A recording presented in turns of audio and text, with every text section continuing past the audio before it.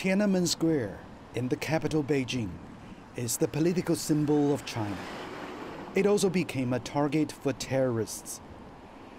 On October 28, 2013, an SUV ran through barricades in front of the gate tower and burst into flames.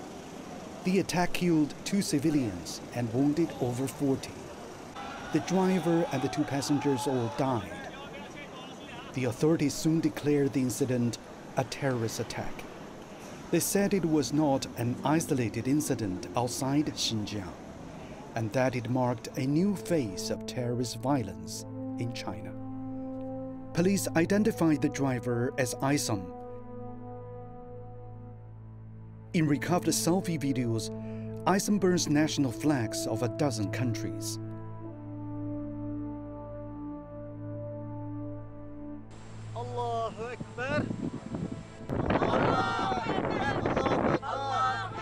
Before the Tiananmen attack, the group swore so-called jihad on a barren hill on the outskirts of Urumqi. Police also detained the other 5 members involved in the attack. They include the couple Hushur and Torotinias.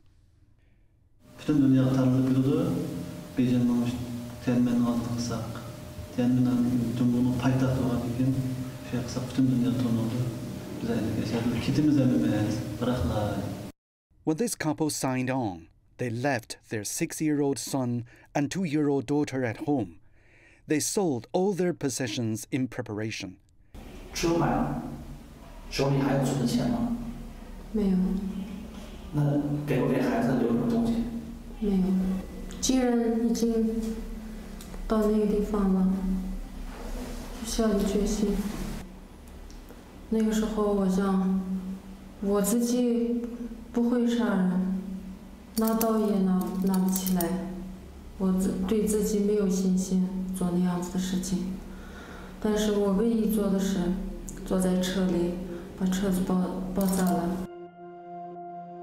Torotinias says she was convinced that they could enter paradise by killing.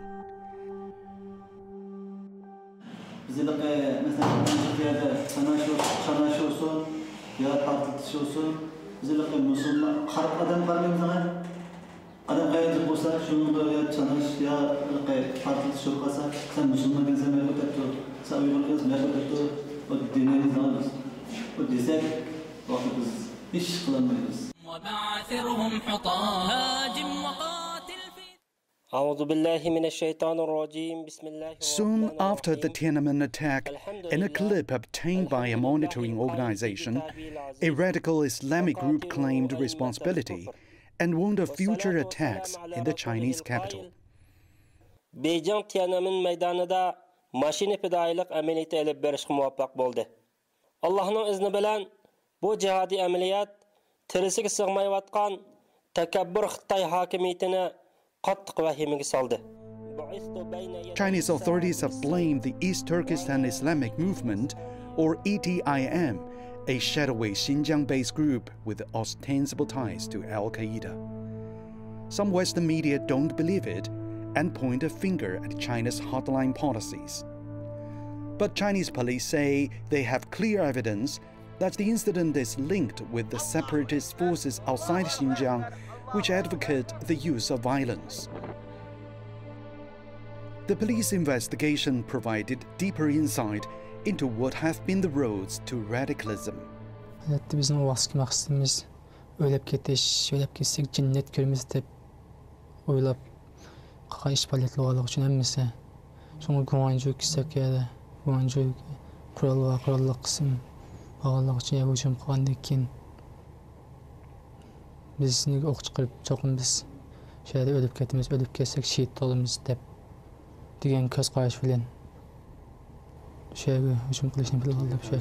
Nurg'un mashadiki hamda sharoblarni ichki olmaydi, ichmayapmiz.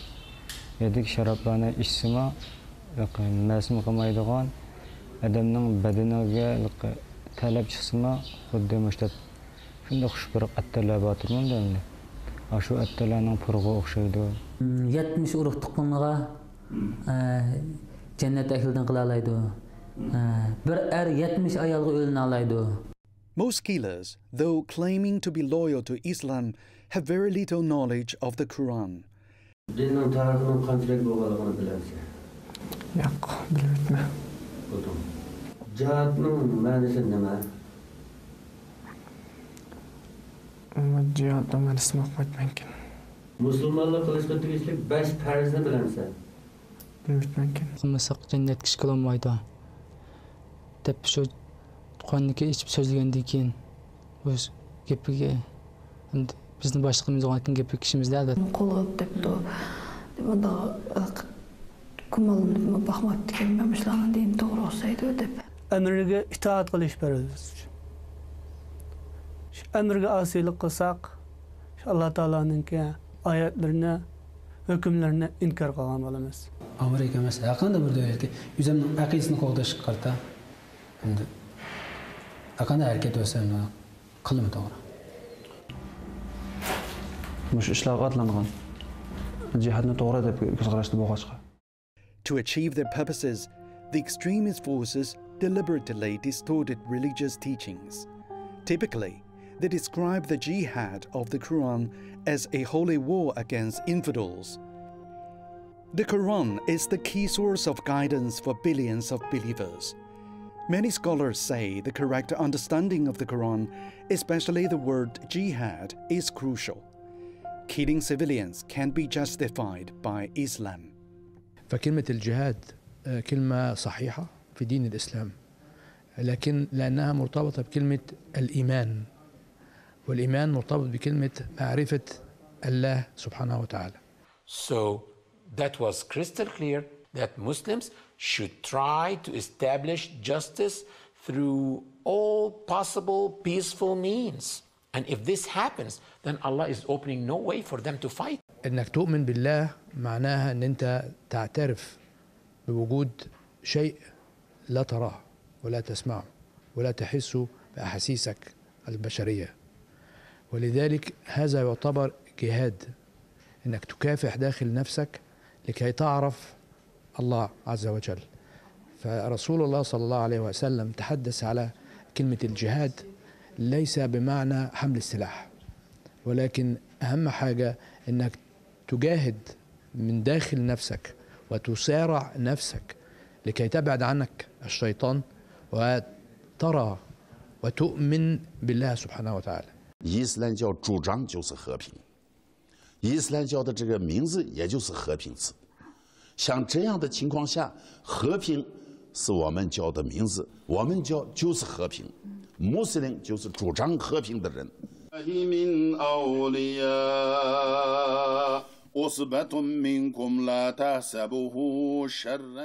宗教它不是极端，极端也不是宗教。 反而宗教是反对极端的。从这个看来，宗教和极端是无关的。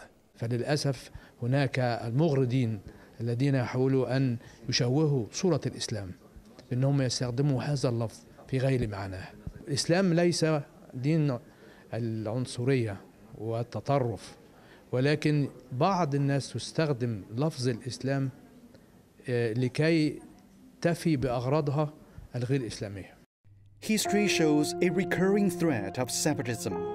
At the turn of the 20th century, separatist and religious extremists inside and outside China called on all ethnic groups who spoke Turkic languages and believed in Islam to join in creating the theocratic state, which they called East Turkestan. They spread the misconceptions that Uyghurs were the only masters of Xinjiang, that the Uyghur cultures of Xinjiang were not Chinese culture, and that Islam was the only religion practiced in Xinjiang. They clamored for opposition to all ethnic groups other than Turks and for the annihilation of infidels. Such instigation has led to constant violence and terrorism in Xinjiang. Experts say many young people are brainwashed with the ideal of so-called jihad, which encouraged them to die for their belief in order to enter paradise. Many followers no longer possess a mind of their own. Mernisa was a university student. She says after she got in touch with a group of extremists and watched jihad videos, she decided to join them.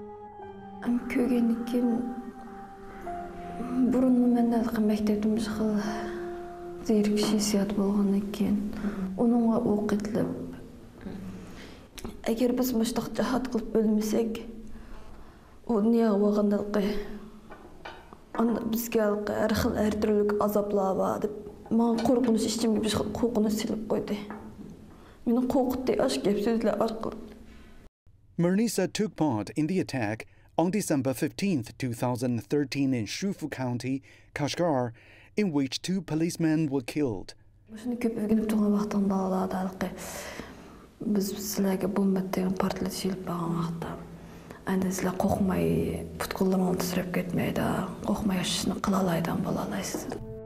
Police have also confiscated a large number of violent audio and video materials. Authorities say the recruitment usually begins online. But who directs them and how is a question that requires more time and effort to discover. 实质上呢，就是说视频的一些极端思想的传播，包括呢暴恐音视频的观看，都对他们的恐怖袭击活动呢起着一个驱使和催化的作用。The authorities believe that since 1990, there have been new developments in terrorism which have posed some of the biggest dangers in China. They include new tactics, target selection, geographic reach, and international connections. Recent reports have revealed that there are hundreds of Chinese fighters in Syria, and some jihadists have brought their war home to Xinjiang. This is what happened as early as 1989 after the Soviet-Afghan War. I'm witness to the fact that a number of Muslims from China's province of Xinjiang, the Uyghurs, they also ended up in those training camps, and they were trained as jihadists.